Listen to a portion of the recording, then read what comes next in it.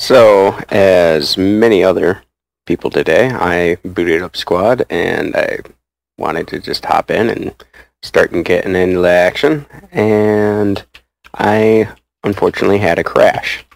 This is just one of the examples I took of the crash that was happening. It had like no call stack. I would see the main menu and then I would immediately see this. So I went to work about fixing it.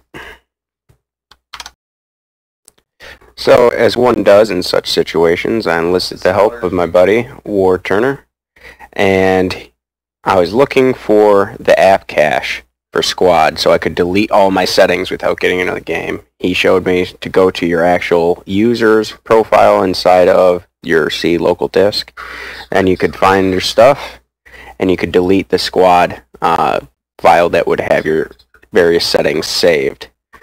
Give it another try. And before too long, you'll be back up and in. It'll be in, windowed mode, this, that, and the other, but it'll be up, open, and working.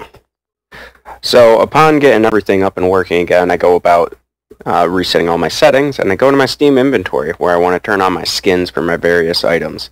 And so I turn them all on, I hit apply, and what do we see again? We see that crash screen. Upon further investigation, we find that it's turning on the Squad leader backer stuff from the Kickstarter that will cause the crashing, not the veteran skins.